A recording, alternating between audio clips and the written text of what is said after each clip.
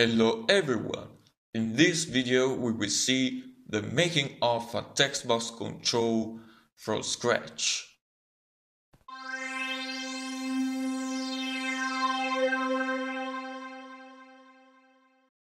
As first thing, let's see what is in general a text box.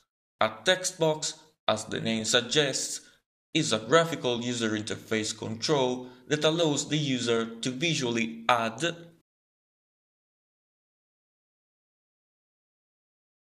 edit,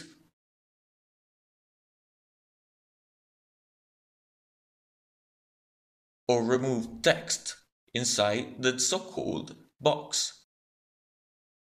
TextBox allows in this way to send text data to the application in order to be processed for some kind of task.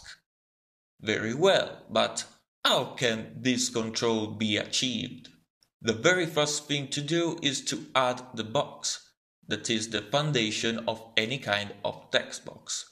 This box can be represented by a color rectangle control like this one, in this case a near black rectangle control, with an outline around it. The next step to do is to show some text inside it. This can be easily done by adding inside the rectangle control another control that is able to show text.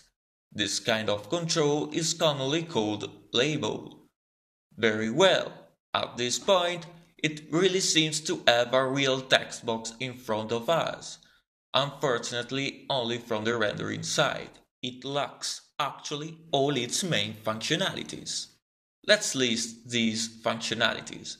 The first one, probably the most important one, is to add characters inside the box.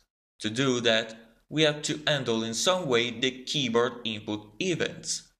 Each time we receive, for example, a key down event, we can get the character correspondent to the key just pressed, and we can add it inside a sort of buffer, like a string.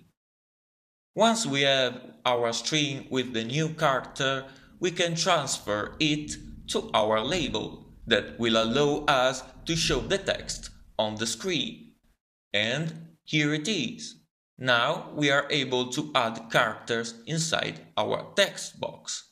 Let's move on to the next functionality about the placement of text cursor. What is a text cursor?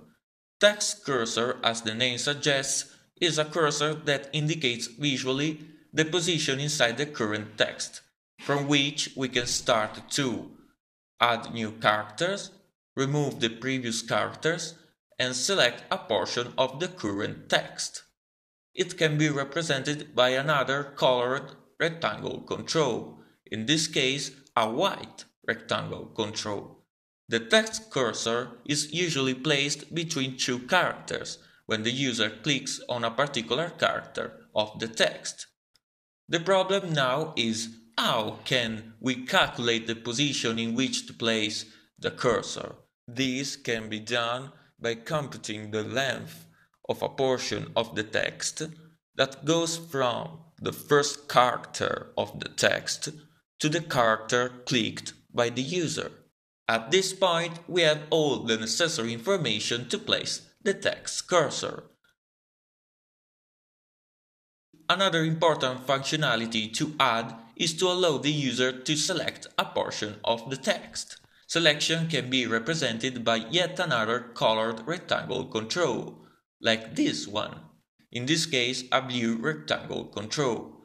This functionality can be achieved by exploiting the placement of text cursor just added. It is usually done in this way.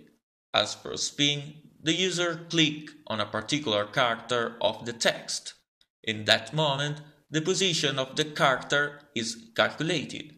This position is stored as the start position of the selection. Then, while the user holds down the left mouse button, each time the mouse cursor is moved, the position of the character on which the mouse cursor is currently placed is recalculated.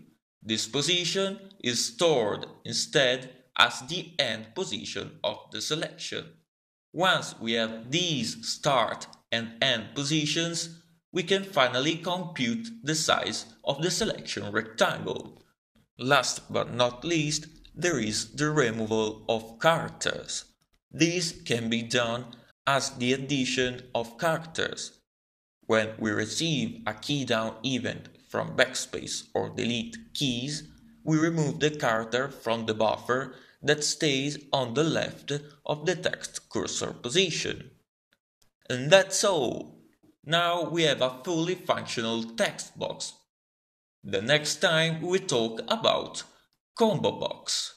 I hope you enjoyed this video. See you soon. Thanks for watching.